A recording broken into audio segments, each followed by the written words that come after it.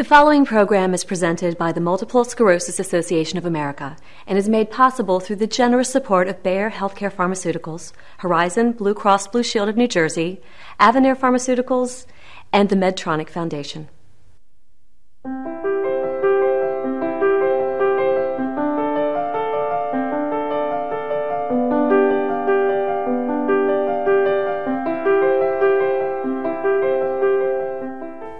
Hello, and welcome to the Multiple Sclerosis Association of America's educational web video series, A Closer Look. In this series, we'll hear from some of the country's top MS and healthcare professionals as they offer valuable information and insights into living with multiple sclerosis. The program you're watching is Multiple Sclerosis Symptoms, Part 1. This program contains 4 segments. They are Effective MS Symptom Management, Understanding Depression and MS, Learning about Involuntary Emotional Expression Disorder, and Managing Spasticity. Now, let's begin our program with Segment 1, Effective MS Symptom Management.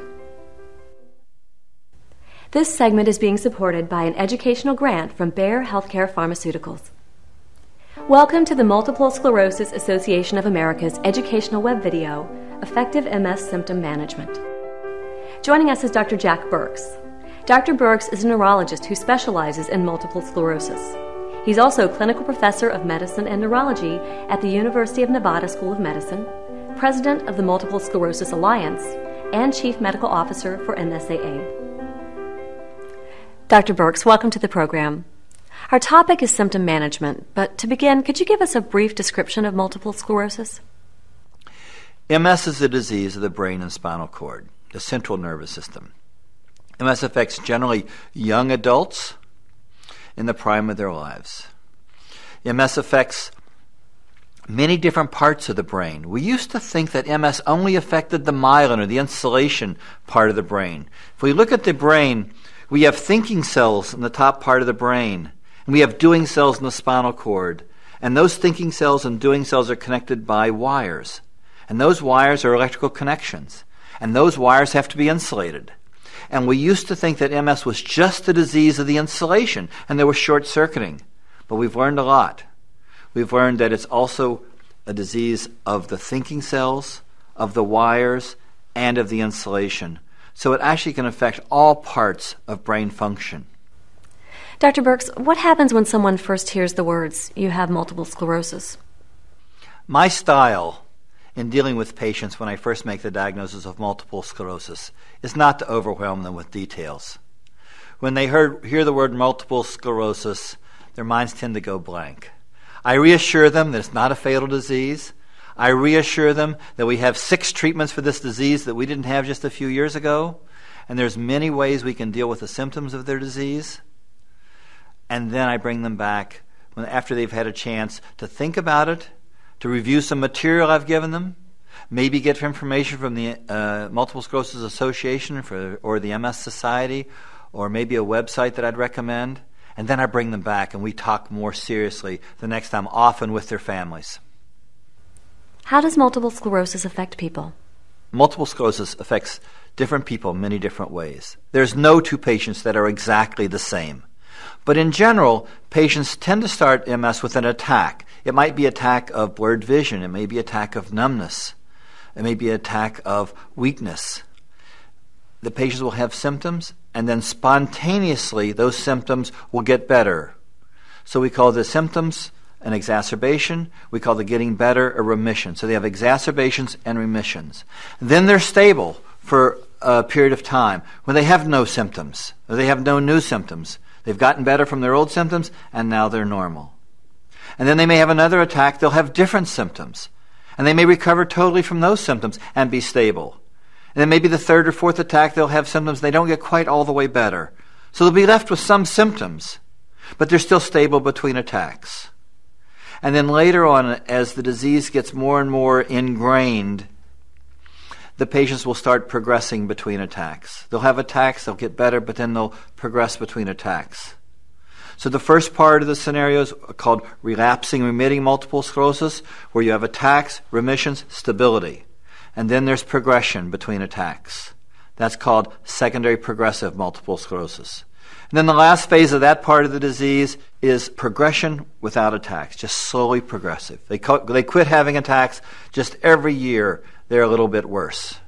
Now, there are other forms of the disease as well. There's a form that affects older people. The relapsing-remitting form tends to affect people in their 20s and 30s, although we can see it from age 15 to age 60. But usually it starts in the 20s and 30s. The second type of disease I want to talk about is primary progressive MS that usually starts in the 40s and 50s. It's just a slowly progressive disease from the beginning. There's not attacks, there's not remissions. Every year they're just a little bit worse. It usually affects the spinal cord, and the symptoms are usually involving in the legs. They'll have numbness and stiffness in their legs, and it'll slowly work their way up. So those are the major types of multiple sclerosis. And depending on where the damage occurs, that determines the type of symptoms they have, because they can have any type of symptom depending on where the damage is. Obviously, if the damage is in the eye, they may have decreased vision. If the damage is in the area that controls strength, they'll have decreased strength. And every attack can occur in a different part of the nervous system. So you can see any type of symptom with multiple sclerosis. Can you talk about some of the more common symptoms associated with multiple sclerosis? There are many symptoms seen in multiple sclerosis patients. The symptoms vary from more common symptoms such as fatigue, numbness, stiffness or spasticity is what the doctors call that, balance trouble, pain, bowel problems, bladder problems, sexual dysfunction, depression, memory problems, the ability to control their emotions sometimes. So there are many, many symptoms. Swallowing problems, speaking problems. Depending on where the damage occurs in the brain, you'll have different symptoms. Now, even when someone has a symptom, it can be very different. Like some patients can have fatigue that is absolutely overwhelming. And some people have fatigue that's not bad at all. Some people have muscle weakness that is severe, and some people have muscle weakness that I can tell in my examination, but they can't even tell. So every patient is different. Every symptom is different. And that's why I think it takes a really good neurologist to be able to put those into perspective to be able to help the patients. How does someone with MS begin to understand and manage all of these different presenting symptoms? For a patient to get a handle on the disease and handle these various symptoms requires information. The patients need to understand what causes the symptoms. Are these symptoms related to MS? Or are these symptoms related to something else? For example, fatigue is very common in MS, but fatigue is also common in things like depression, anemia, thyroid problems, low blood sugar. So the first thing we have to do is this multiple sclerosis, or could this be something else? So just because you have MS doesn't mean that everything is caused by your MS. So how do you handle those? Well, the first thing is understanding the symptom, talking to your doctor about the symptom, getting a good rapport with the doctor, saying, "Doctor, what does this really mean? And I'm having fatigue. Can I play tennis? How is this going to affect me? If I play tennis, will my fatigue get a lot worse, or will I get in better shape and my fatigue be less?" To understand that. This example of exercise brings up another point about heat intolerance. Some patients can tolerate lots of exercise, and some patients who get heated up during exercise, or even just from the sun, have less ability to function. So for those patients, we would recommend some sort of cooling device, for example, to keep the body temperature lower.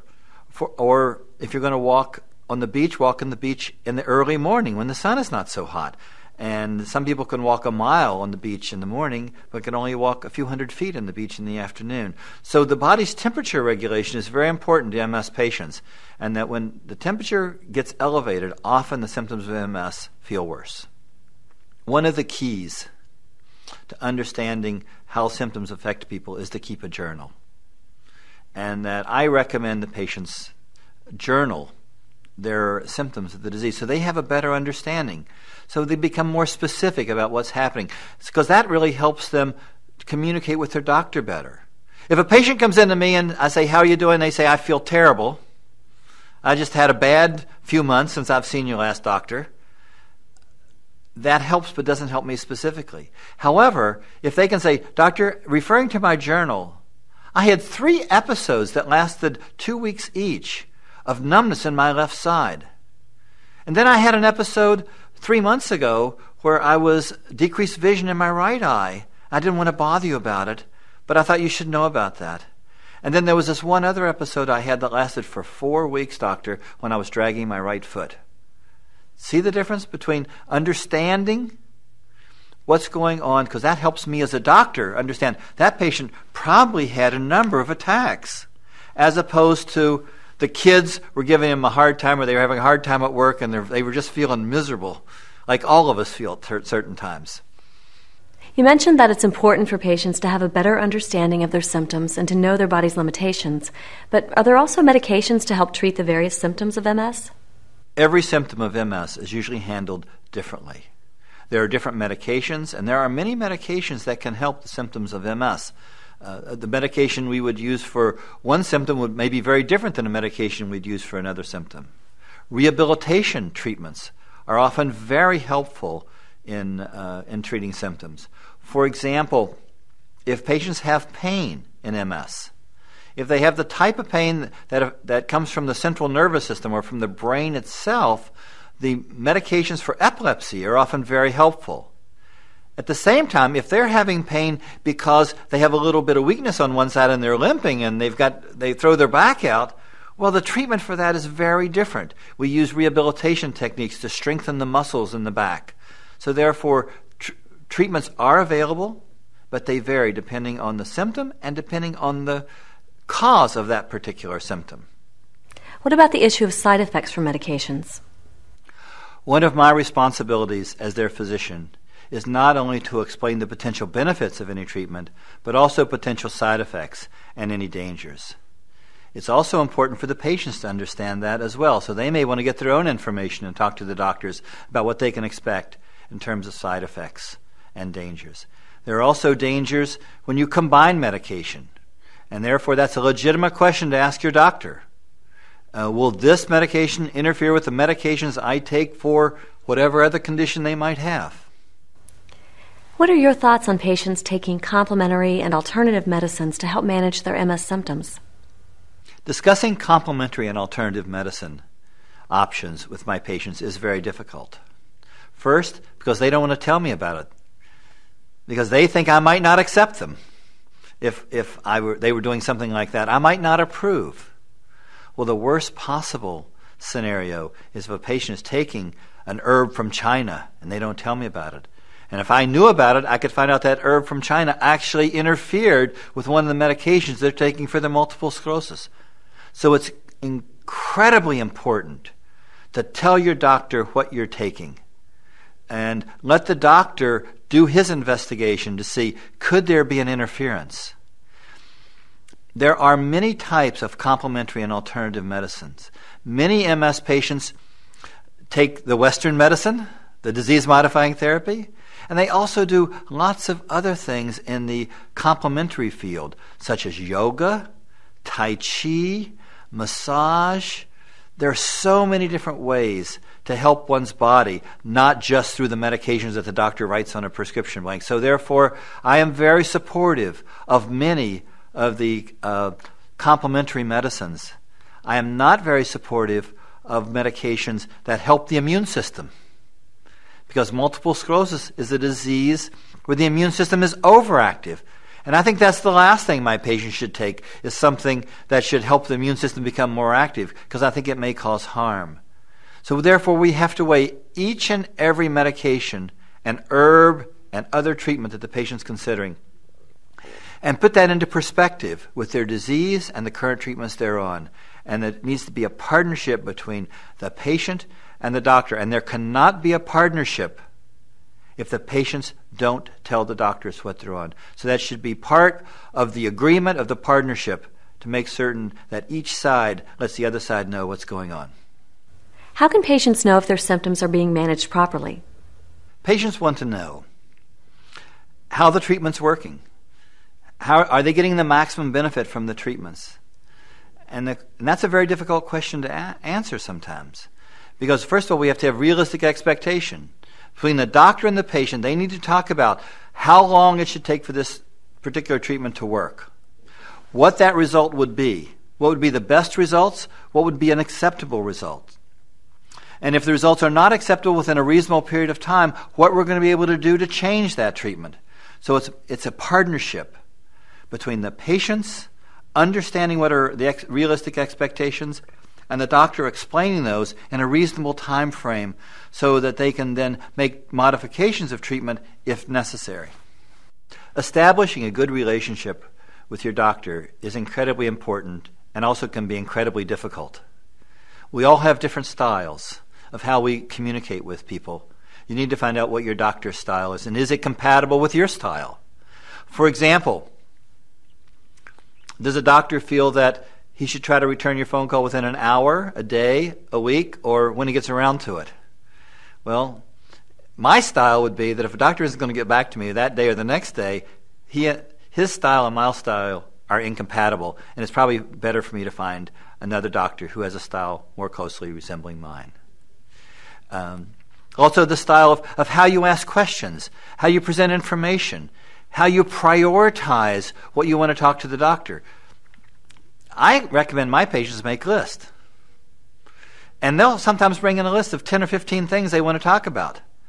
And my first question to them is, which ones are the most important? So we prioritize. What is the most important things? The other things we can cover later, or maybe we can cover them more briefly. What is the most important thing to my patients? And that's why the journal can be important. And I even have some of my patients bring a tape recorder. Because have you ever been to the doctor and you remember the questions you asked, but you can't remember the answers the doctor gave you? Well, that happens to people whether they have MS or not. And so my strong belief is you need to make sure you understand the answers from the doctor, and you'll be able to follow up on those answers. And you could be in the doctor's office for 3 or 4 hours if you had enough questions. So you have to prioritize. The doctor only has a certain amount of time. He's got a waiting room full of patients. And so it's up to the patients to say, what is really important to me? What information could I get from the internet or from the Multiple Sclerosis Association, etc.? And what do I really need to talk to the doctor about? Can I talk to the nurse about these? Can I talk about my psychologist about these? What are the things that I want to talk to my doctor? And try to focus in that area and have someone come with you that can help you with the answers, or bring some sort of a tape recorder so that when you get home you can actually listen more in depth about what the doctor had to say. And finally, Dr. Burks, what are the key points to effectively managing multiple sclerosis? The first step is staying on top of this disease, understanding the new information and utilizing that new information and incorporating how the MS affects me and how does that new information help me deal with the disease better. The second very important thing to learn in multiple sclerosis is learning how to adapt to change. Because we all have changes in our lives. And if I had multiple sclerosis, I'd want to make sure that I was very capable of adapting to that change. And that actually might include some counseling to help me develop those skills better. Also, coping with the disease. We can't change many of the things that happen in the disease, but we can change how we cope with those. And coping with stress. We all have stress, whether we have MS or not. But with patients with MS, I think dealing with stress is critically important for their well-being. So learning good stress management techniques, whether it's self-hypnosis or biofeedback or visual imagery or whatever we want to use, these are inexpensive, easy-to-learn techniques that can help us deal with stress, cope with the disease, and learn how to adapt to changes in our lives. The next step is human nature. When we have an adversity, we tend to get down. And what I try to work with my patients is to keep them up. Keep them can do. Not what I can't do, but what I can do. And when they have that attitude, it's amazing what they can do. I mean, I have patients who are skiing, who are scuba diving, who are living great lives, who were told they could not do that because they had multiple sclerosis. So a can-do attitude is really important. At the same time, we just can't ignore signs of depression. If we're feeling down, we have to recognize there's something going on here that I'm having trouble dealing with. It might be anxiety, it might be depression, but something's not working right. Recognize that, bring it up to the doctor, and ask for help. There are medications that can help, but also counseling can be very important in dealing with depression and anxiety and other emotional reactions to getting multiple sclerosis. One of the next things I really try to get patients to do is not hibernate. It is so easy. I've got this disease. I'm just going to go and sit inside all the time. I'm not going to do this activity and that activity. They give up their friends. They stop communicating with their families. And so I think it's really important to stay active, stay involved, stay focused, keep your goals in life. Because if you keep those goals, you have an overwhelming chance of succeeding in those goals. The next thing I think that it's important is to take care of yourself. It's great to have good doctors. It's great to have good MRIs. But if you don't take care of yourself, what's it worth? You've got to be able to keep exercising, keep good nutrition, take care of yourself, learn your safety zone. I can abuse my body so much, I'm not going to exceed that if I can help it. Sometimes we do. Sometimes instead of, if you're used to staying out till 1 o'clock in the morning, maybe you ought to go home at 10 o'clock and try that. If you stay out till midnight and you're really tired the next day, the next time maybe then go back to 11 o'clock. Learn. The key is to learn what you can do to help yourself. And many of the things I've talked about is about helping yourself. It's not just depending on the doctor to give me a medication for MS that's going to cure me and I don't have to do anything for myself. You must work with the doctor. We are very fortunate in the multiple sclerosis world that we have treatments for MS. In 1993, we had no treatments for multiple sclerosis. Now we have 6 approved by the FDA. But these treatments only help people who take them. So therefore, the idea of getting on a medication early in the disease, at the first sign of MS, is critically important because the medications for MS, we call them disease-modifying therapies, can be very successful if patients take them early in the disease. If they wait for 10 or 15 or 20 years to take them, they don't work as well. So the big push now by most MS experts, including myself, is that I try to put patients on medications as soon as possible. We have a variety of medications that might be helpful. You need to talk to your doctor about which ones might be right for you. But the key is don't say, well, I'm doing fine now. I've had an attack. I'm better. I'm not going to get treatment until I'm halfway into a wheelchair. Because the treatments don't work as well. Then we must prevent the damage, because right now none of the treatments repair the damage. So we're talking about prevention here, which means you must be on medication. Another very important issue, besides taking disease-modifying therapies, which are critically important, is not to ignore one's symptoms. The treatments for the symptoms of MS are usually very successful. Maybe not 100% successful, but they can help enormously. But you must talk to your doctor about your symptoms and ask, what can I do about these symptoms? I have had so many patients who've come to me who've had fatigue for 3 years, who said, well, I'm on disease-modifying therapy, but I still have fatigue. Well, there are treatments for fatigue as well. So you use disease-modifying therapy plus treatments for fatigue. And we can go down the list. Treatments for spasticity or stiffness are very important as part of the general treatment regimen. So it's not just disease-modifying therapy that's important. You must treat the symptoms if you're going to live your life with a maximum quality of life. One of the things I like to remind my patients, and my friends who don't have MS, by the way, is that happiness is a state of mind, not a state of health. It is amazing to me how well-adjusted and happy people are, even if they have severe MS and they might be in a wheelchair. But if they have a good family life, if they're feeling productive, if they're feeling creative, life is good for them.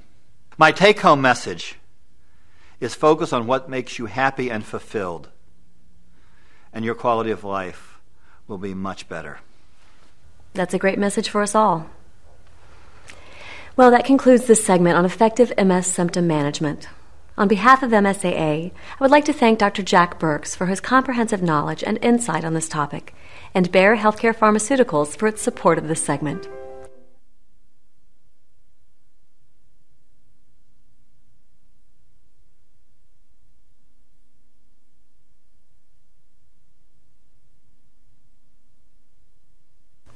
This program is being supported by an educational grant from Horizon Blue Cross Blue Shield of New Jersey. Welcome to the Multiple Sclerosis Association of America's educational web video, Understanding Depression and MS.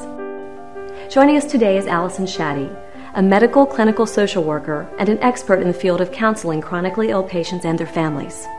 Ms. Shaddy is also a person living with MS since her diagnosis in 1995.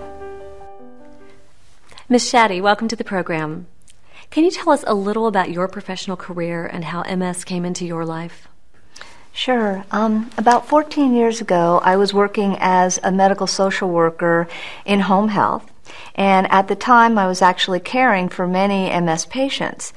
Ironically, around that time, I began to be bombarded by a series of my own neurological symptoms. This included optic neuritis, numbness on my right side, extreme vertigo.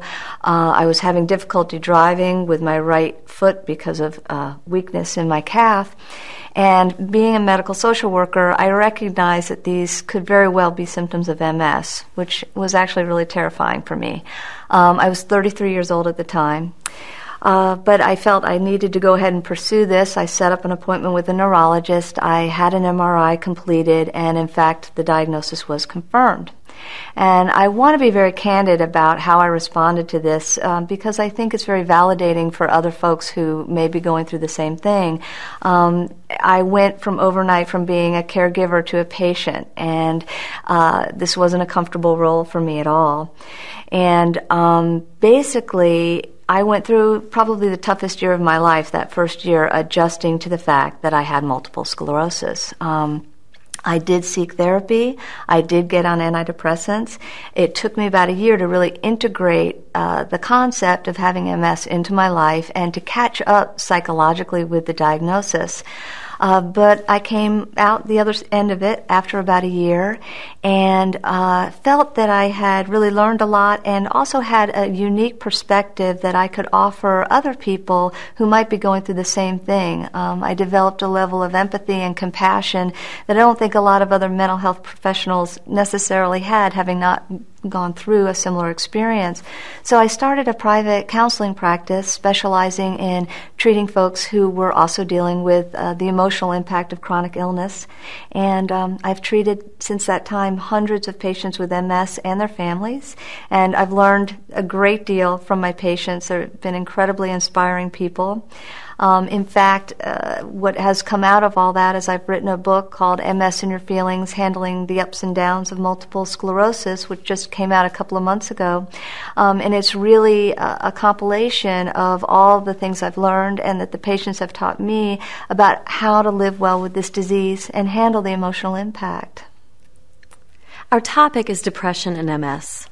I think so many of us may confuse sadness with depression. Can you explain the difference between the two? Well, there is a significant difference between sadness and depression. Sadness is a very normal and typical emotion that we will all experience at some point during our lives. It's a reaction in proportion to an event that's occurred, a loss or a tragedy, and generally it lasts for a few days, and then we get back to feeling our normal selves and regain our spirit. Depression is another animal. Actually, when we feel depressed, a lot of folks don't really know even why they're feeling that way. There may not necessarily be an actual trigger that causes the depression. When patients come into my office, they'll throw their hands up in the air and say, I don't know why I'm depressed. The other significant difference is that depression is going to last a lot longer than sadness. What are the different types of depression and their respective symptoms? There are a few different types of depression. The one that people are most familiar with is the major depressive episode. Generally, you will experience about 5 different clinical symptoms, and those will be required to actually have a diagnosis of a major depressive episode. Those might include feelings of extreme fatigue. Folks may have difficulty getting out of bed, feelings of hopelessness, worthlessness, low self-esteem, a general depressed feeling, just not being able to enjoy activities any longer, maybe a change in your weight, appetite, feelings of restlessness, agitation, and the most serious is feelings of either suicide or wanting to harm others. And generally you'll experience these symptoms for at least 2 weeks or longer.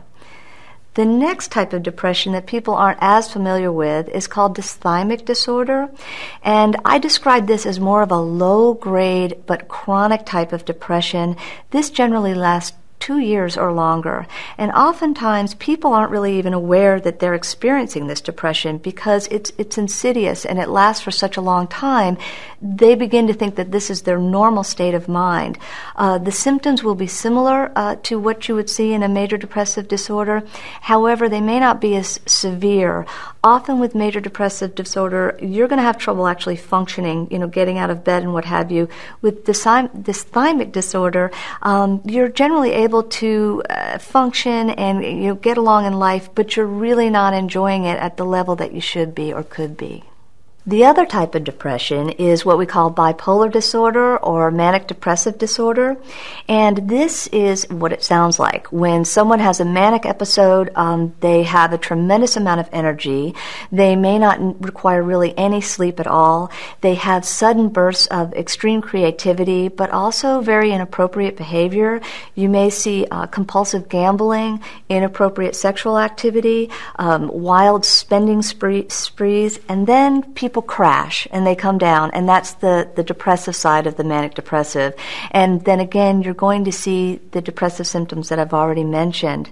In addition, there's one other sort of unique depressive incident that you can see with people who have MS, and that's called IEED.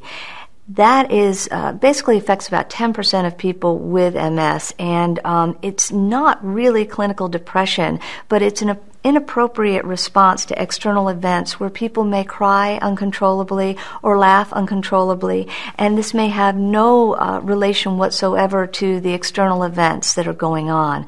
So that's another sort of lesser-known emotional reaction to the disease. Can you talk about the prevalence of depression in the general population as well as within the MS community? Generally, about 10% of the population is really prone to experiencing depression at some point in their lives. That comes to about 18 or 19 million people in the United States who will at some point experience depression. I recently saw a statistic by the World Health Organization that said 121 million people worldwide will at some time experience a depressive episode. However, when you look at MS patients, the risk is extremely high. Up to 50% of people will experience depression at some time during the course of their illness. And this really puts us at a much higher risk than the general population. So why are MS patients at such a high risk for depression? The easy answer when you ask why are MS patients at a higher risk for depression is to just say, well, why wouldn't they be? It's a very challenging disease. It affects us on every level, every aspect of our lives. But again, that is the easy answer. When you look at folks with other chronic illnesses that are equally as disabling or even more disabling than MS, we don't see as high an incidence of depression in those folks. So then we have to sort of look a little deeper and ask a few more questions. So why is it that it's higher with folks who have MS? And there are several factors. There's still a lot of research going on around this area. People who have MS are often taking a lot of medications. Sometimes these medications can make you more susceptible to depression, especially steroid treatments. Oftentimes when you're on steroids, you're going through the roof while you're on them, but then when you are taken off, you can really crash. If you have a predisposition to depression, you're going to be at a higher risk at that point. More research is being done now also in terms of how disease activity may actually cause depression. If you are having lesions and disease activity in a certain part of the brain that affects mood, it's a natural conclusion that that may also give you a depressed mood or influence you in some way emotionally. What are some of the ways depression affects people with MS? Depression affects people with MS on many different levels, just as MS affects people on many different levels. It can put a terrible strain on families and relationships. I often have family members who come in and they say, you know, I've learned to live with the MS symptoms. I can handle the physical stuff, but I can't live with her while she's depressed. You need to fix this. So it can really challenge relationships. It can impair sexual desire. It can make people become very isolated, and that in turn makes family members feel shut out and disconnected. In severe depression, folks may not be able to take care of themselves. Getting up out of bed can seem like an overwhelming task. Taking a shower, preparing a meal, caring for a child, all of these things can feel impossible when you're really under a cloud of depression. When people describe what it feels like, they say exactly that. I feel like I'm in a dark cloud, or that a dark cloud has invaded every cell in my body. It's shutting out hope. It's shutting out any feelings of excitement or future, possible happiness. And that's a big issue for people, because this hopelessness and this feeling that it's never going to get better is really damaging. But that's true for most anyone who has depression. Where it becomes even more dangerous for folks with MS, in my opinion, is that when you're depressed, you're much less likely to comply with your medications. You're less likely to make it to your doctor's appointments. The idea of getting exercise or eating well, getting good sleep, all of those things are going to be much harder to do when you are also challenged with depression. So you're putting your MS symptoms at a higher risk when you're depressed. Also, I talked a little bit about how you suffer from fatigue, also cognitive difficulties, insomnia. These are signs of depression, but they also mimic symptoms of MS. So if you've got these symptoms anyway and you overlay depression on top, you're really getting a double dose of trouble. I've also had patients come into my office who say, the MS is causing me to have these cognitive difficulties, it's causing fatigue.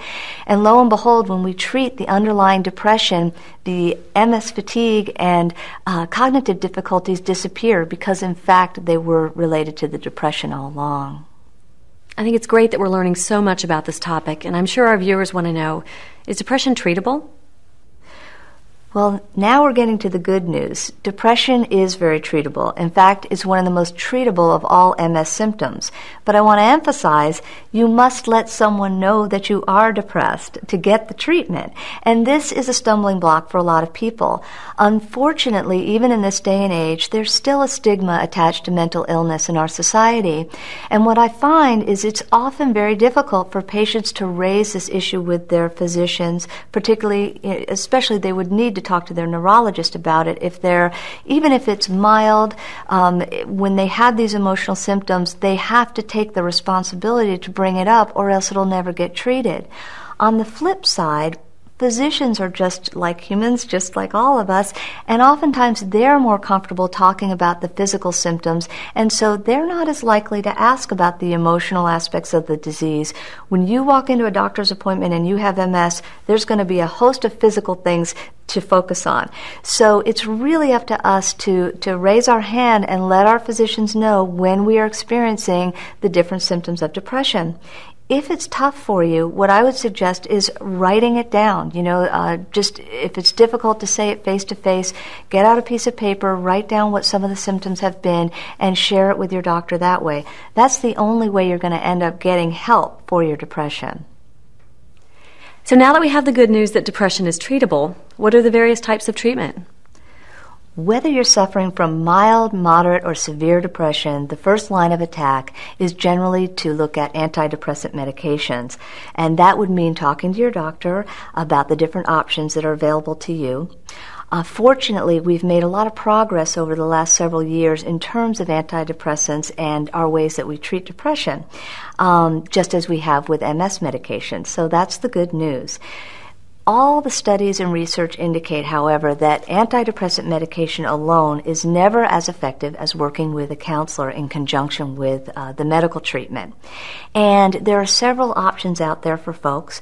You can talk to a psychiatrist, a psychologist, a social worker, a counselor. It really doesn't matter what the profession is or what the degree is. However, if you're really dealing with a lot of complicated medication issues, I would recommend talking to a psychiatrist because they are able to do med management and work with people in terms of prescribing medications. Where I think the important piece comes in is really the feeling that you have when you're with this other person. You want it to be a good fit. You want to feel that your counselor is listening to you, that they're understanding your concerns, that they're empathetic. All of these things are critical in terms of you being comfortable in sharing your innermost feelings. The other thing that I think is very important is if you can find some type of mental health professional who has a background in treating people with chronic illness, and if you can find someone that knows a little about MS, that's even better. Oftentimes your neurologist will have a list of practitioners in the area that they've worked with that they can refer you to.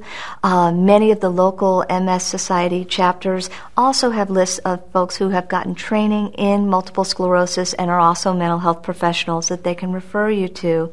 So those two things, the medication and therapy in conjunction with each other, are very important. I would like to make a point, however, when you start on an antidepressant medication, it often takes 4 to 6 weeks for it to begin to take effect, to actually get into your system. So don't give up. Don't take a few pills, say it doesn't work, and walk away. You need to stick with it, and sometimes the first choice of treatment isn't effective, and you may need to experiment and work with your doctor to try other methods. But I can assure you it is worth working towards, because once that depression lifts, you are going to feel such a great amount of relief. It's going to be worth the effort. And finally, Ms. Shaddy, what are some of the positive steps people can take to manage and treat their depression? I think it's important for patients to know that there are many steps they can take themselves to relieve some of their depressive symptoms and also to just simply live well with this disease.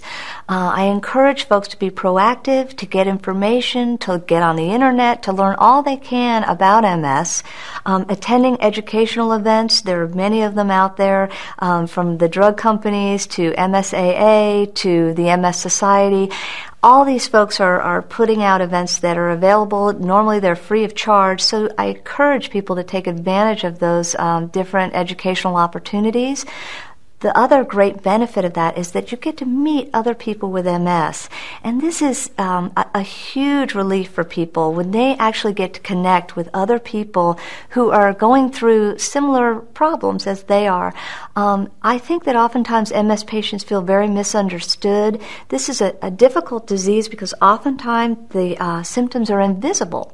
So people look at you and they think that you're just fine, when actually you may be suffering from a variety of different symptoms. And so there can be a lot of misunderstanding. But when you're sitting down next to someone else who also has the disease, it can be very therapeutic and very healing to do that. Sometimes you can develop relationships that will continue on after the event, and you can help to support each other. There are also, simple things like eating well and exercise, maintaining a good sense of humor, and simply staying connected to others, whether it's your family, your church, your community. Over and over again, the people that I see that really handle this disease the best and cope with it the best are the ones that stay active, stay involved, and stay connected. Thank you so much. Well, that concludes this segment on understanding depression and MS. On behalf of MSAA, I would like to thank Allison Shaddy for sharing her expertise on this very important topic, as well as Horizon Blue Cross Blue Shield of New Jersey for supporting this program.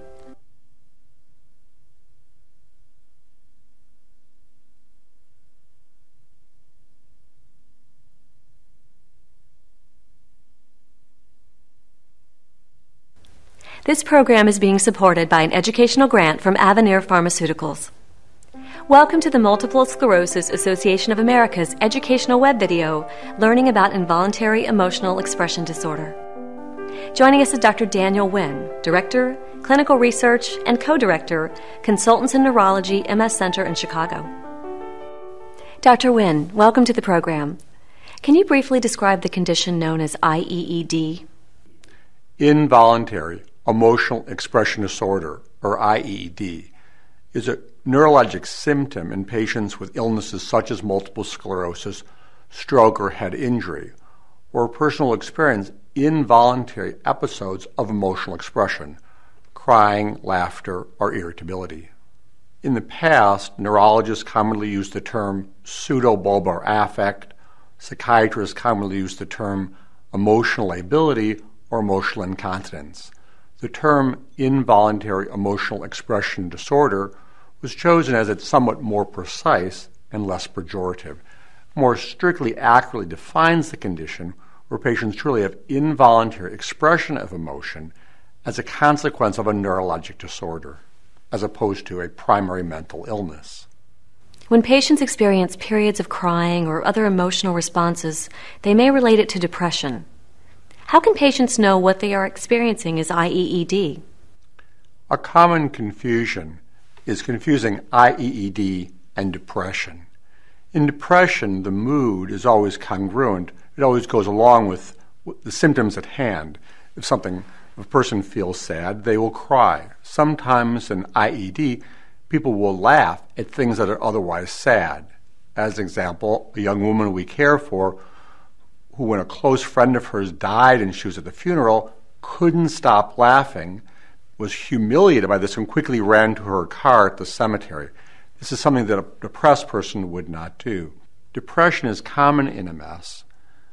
Response to therapy for depression, the medications and psychotherapy is helpful. But when you're not responding to therapy, an important question to ask, is there something here more than depression or instead something completely separate? Dr. Nguyen, you mentioned one example of IEED behavior. Can you give us another example? A man I take care of who's a minister, who's ministered to people at very difficult times throughout his life, got to the point where he couldn't even drive from the car with the radio on without causing uncontrollable weeping. So sometimes things occur which you might anticipate, crying at a funeral, but uncontrollably so, or laughing at a funeral which wouldn't be expected, or an individual who normally spent his entire life administering to others at their difficult time, finding himself even unable to control his emotions at simple stimuli, listening to the radio in the car. How can patients become more aware of the symptoms of IEED? Some symptoms of multiple sclerosis are more obvious than others. If suddenly I was dragging my foot, suddenly I couldn't see out of my eye, I'd go to a doctor. Although sometimes people have other symptoms which are less obviously related to their MS. One of them is involuntary emotional expression disorder. You're not having any trouble with weakness. There's no sudden change in fatigue, but suddenly you're snapping at people. Suddenly, at the most minor stimuli, you're having these episodes of crying which may come on explosively that you can't control. They may occur in response to a stimulus or may just appear out of the blue that you find yourself crying at your desk. When you have a symptom like this, realize that this is not normal. This is something which there is help for. This is not a symptom you have to simply learn to live with. Dr. Nguyen, what is the cause of IEED? The cause of IED is still incompletely known.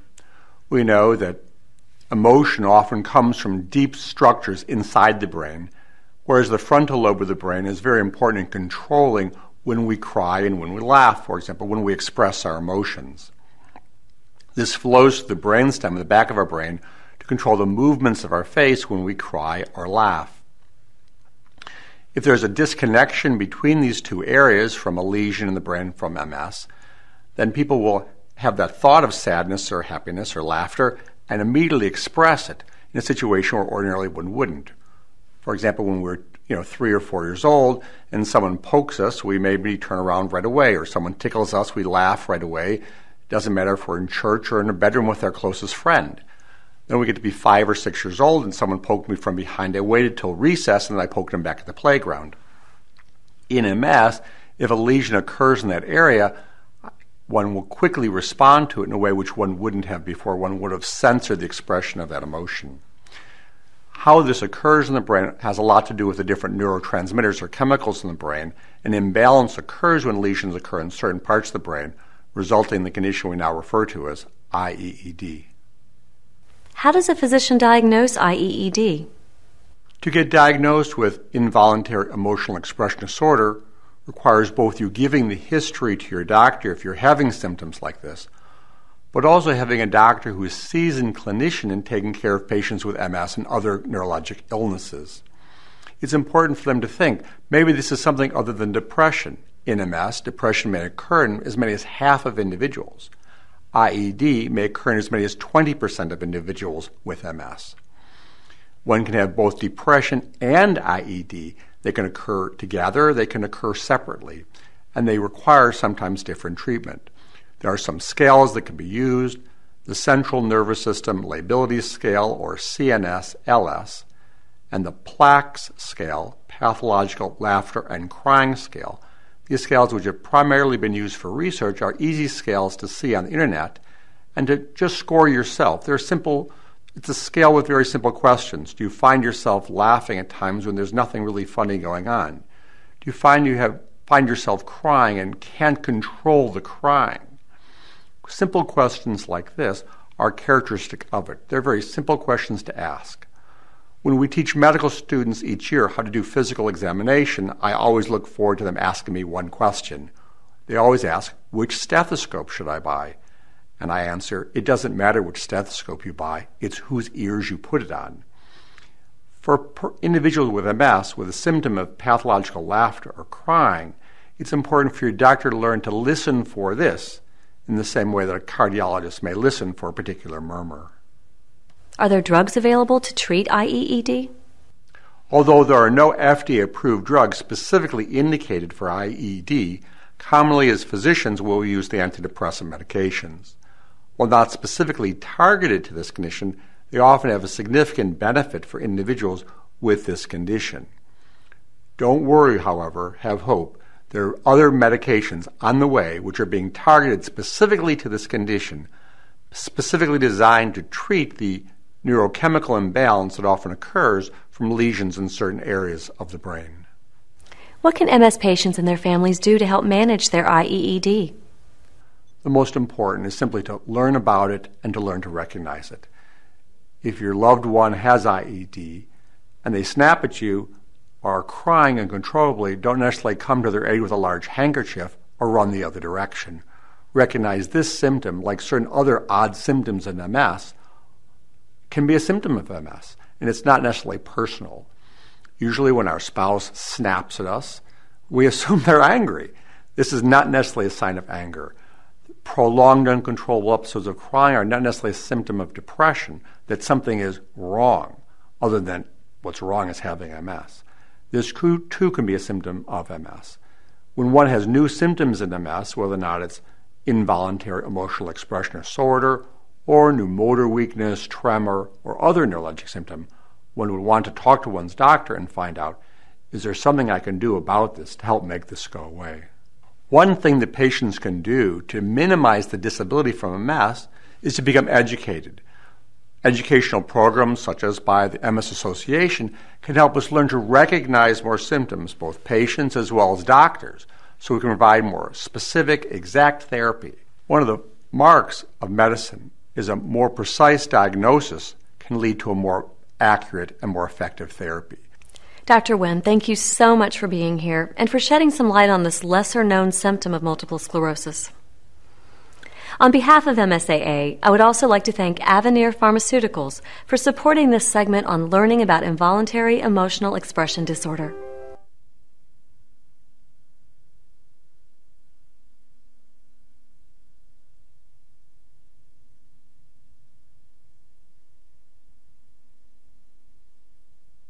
This program is being supported by an educational grant from the Medtronic Foundation. Welcome to the Multiple Sclerosis Association of America's educational web video, Managing Spasticity. Joining us is Dr. Donald Barone. Dr. Barone is Clinical Associate Professor, University of Medicine and Dentistry of New Jersey, School of Medicine. He is also Director of the MS Center of South Jersey and a member of MSAA's Healthcare Advisory Council. Dr. Barone, welcome to the program. Can you give us a brief description of spasticity? Spasticity is a neurological condition that results when there is an abnormality in the central nervous system, that is either the brain or the spinal cord, affecting those nerve fibers that control motion, the motor nerves.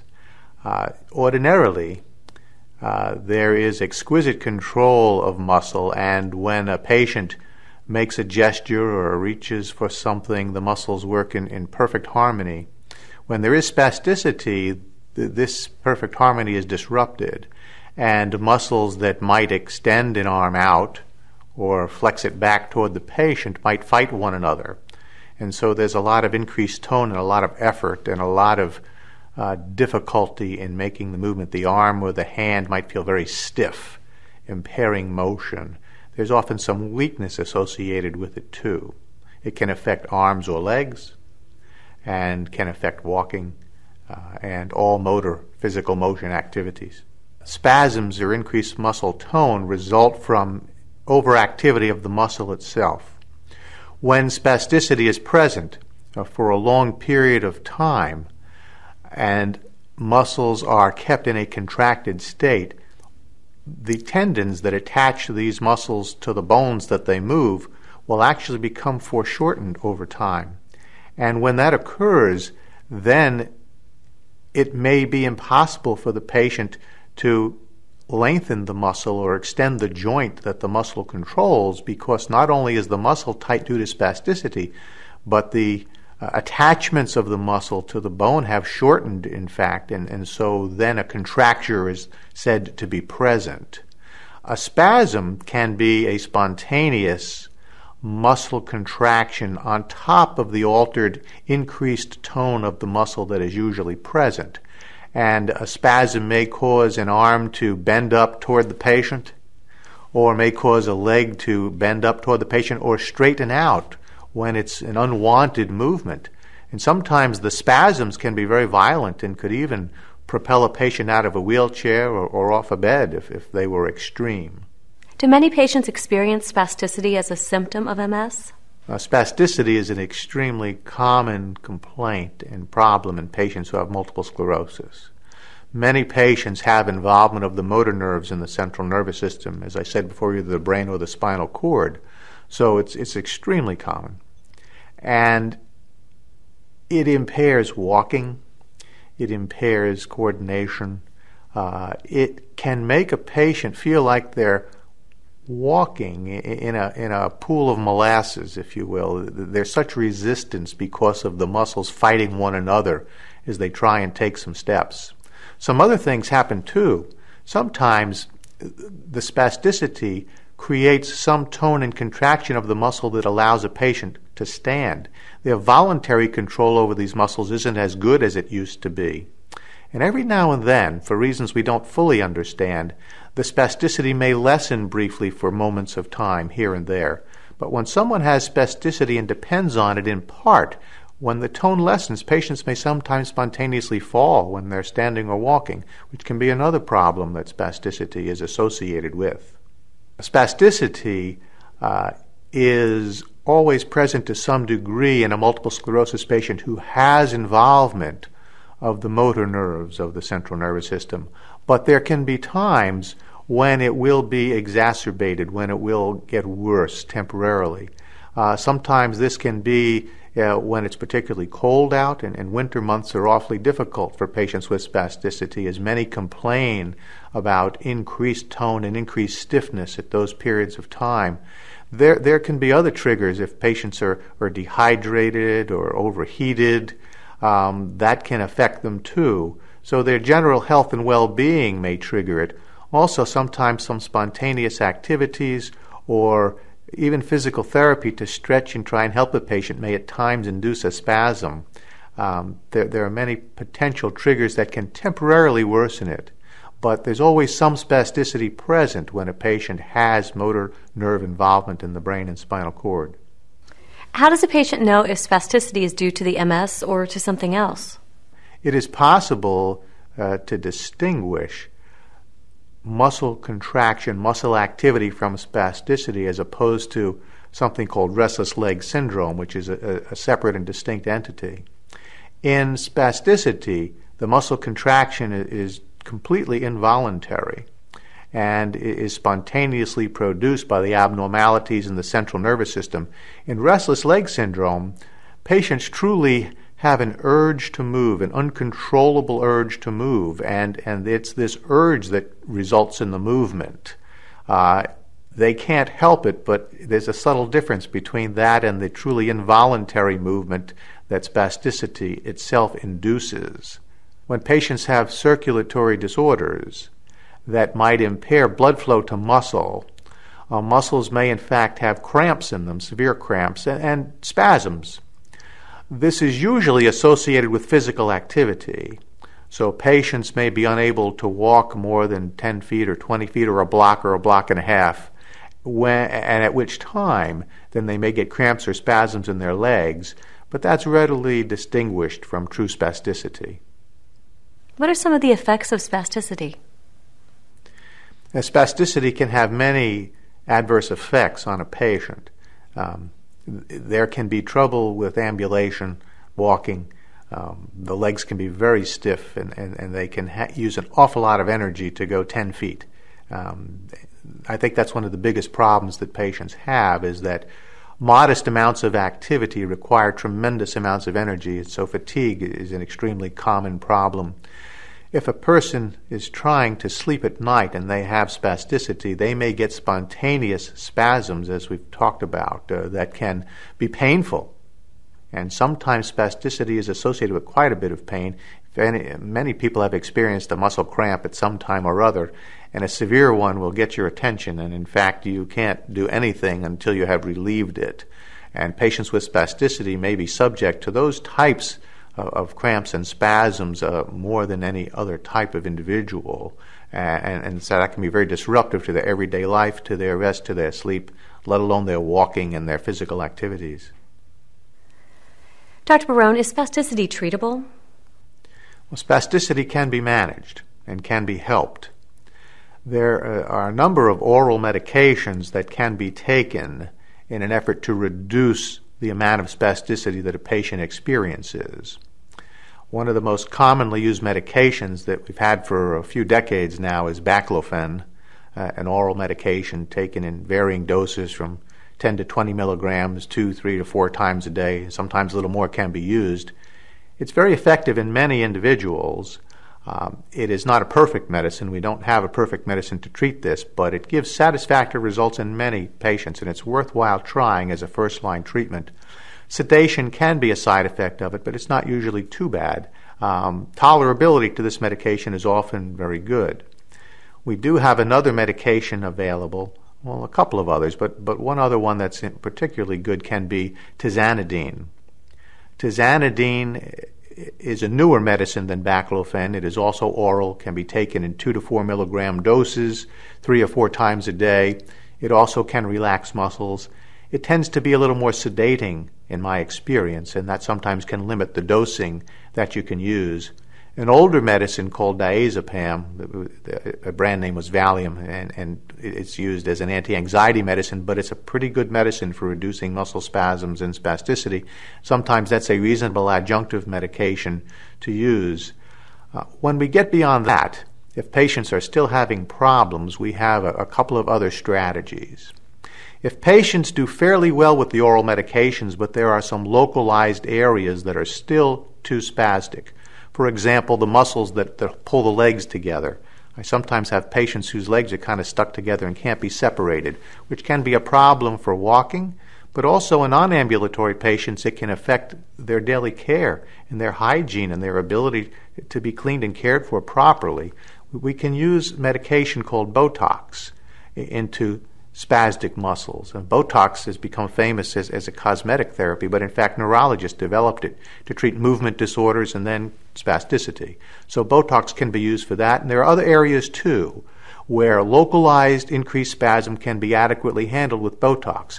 You cannot treat an entire leg or arm or 2 legs with Botox because you can't use enough of the medication. It is injectable, and it has to be injected every 3 months.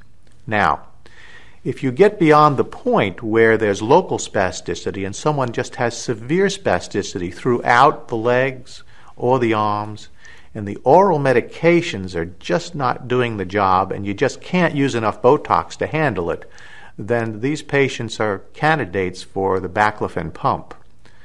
There is a pump that can be implanted under the patient's skin, and a small tube can be inserted into the spinal canal. It's not a difficult procedure. It's not a major surgery, but it is a surgery. And then baclofen, in a liquid form, can be slowly pumped into the spinal fluid. When it is given that way, it is far more effective.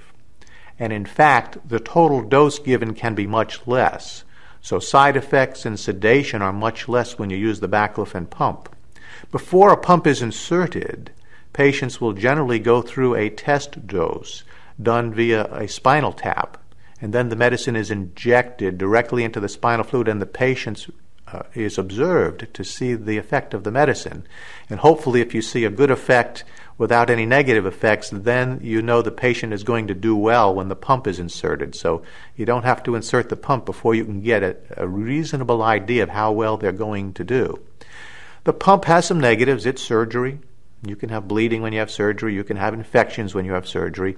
The pump has to be maintained, and about every 3 months the pump has to be filled, and that's generally done via an injection through the skin into a reservoir in the pump. But it is manageable, and for some patients it makes a very great difference and provides great comfort for them.